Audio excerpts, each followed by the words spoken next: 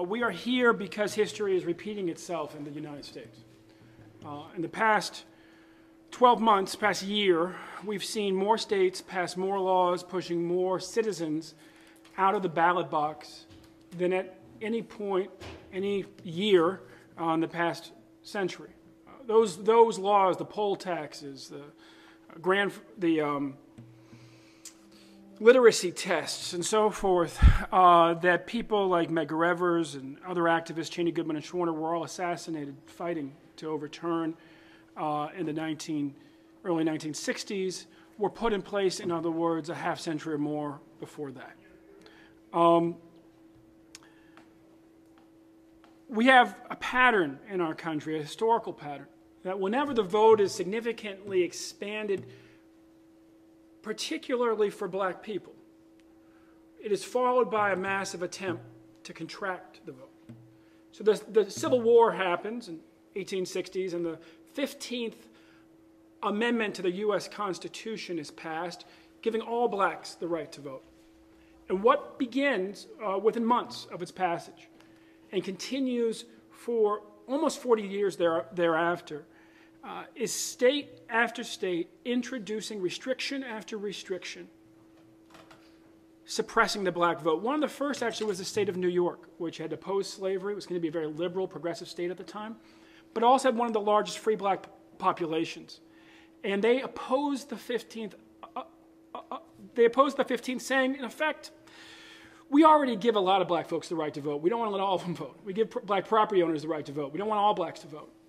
And so when the 15th was passed over New York State's objection, they went right into their state capital in Albany and pushed through what was one of the first bans on formerly incarcerated people voting after the Civil War. And they said they were doing it explicitly to suppress the black vote.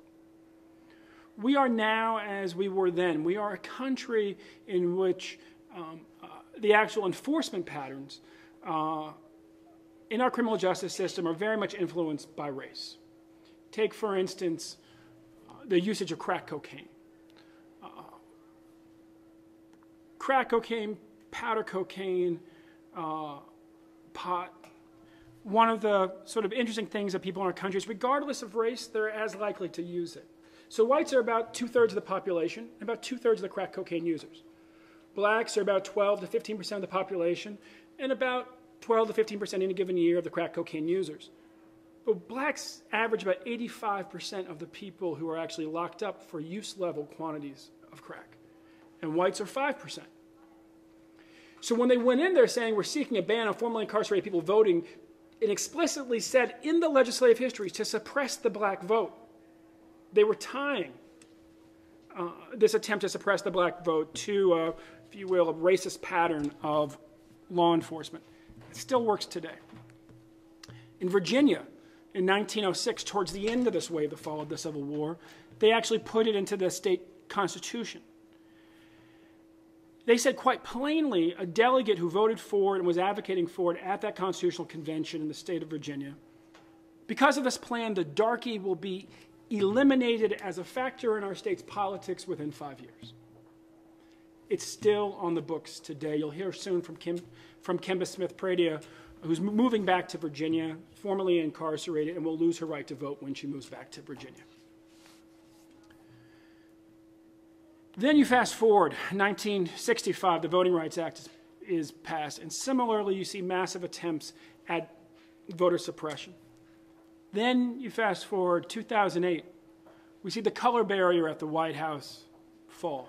First president of color ever in over 200 years of history of the US of A. Elected by the largest, most diverse set of voters in US history. For the first time, black women actually voted at a higher frequency than white men. And what comes after it? The biggest wave of voter suppression laws passed in a single year across the country that we've seen since before the NAACP was created 103 years ago. These laws, attempted in 36 states, passed last year in 14 states. There have been more passed since. 25 laws passed last year. Make it harder for about 5 million people in our country to vote. They come in sort of three sets. One are these so-called voter ID laws, which are confusing to people from many countries because many countries you have a national ID. Many countries sign you up to vote when you get your national ID. Our country, we don't have a national ID. You have to go out and get your ID. You can actually be born in our country, in some rural areas, to a midwife and not even receive a birth certificate. Then you actually have to go out and register to vote. And so these voter ID bills actually put in place the first literacy and financial barriers to voting since we got rid of the literacy test and the poll tax.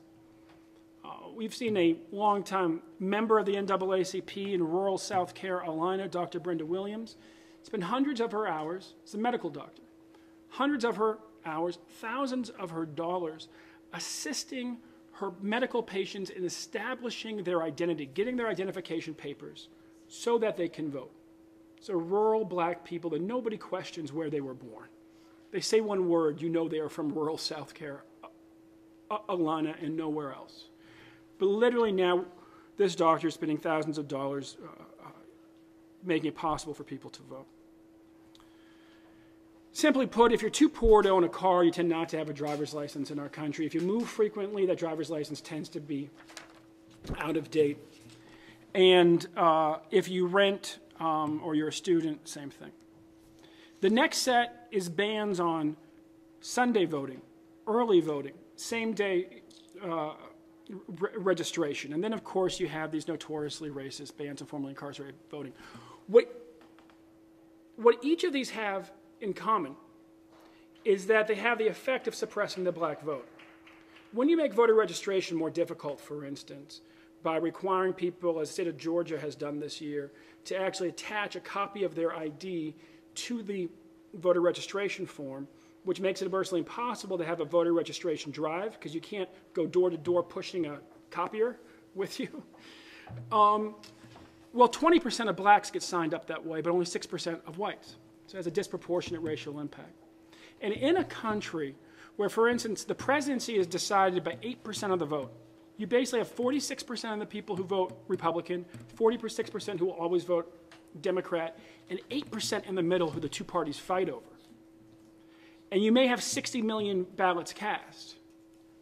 Blocking, making it harder for 5 million people to vote in states that add up to 178 of the electoral college votes needed to become president, and you only need 270, is a very big deal. Thank you.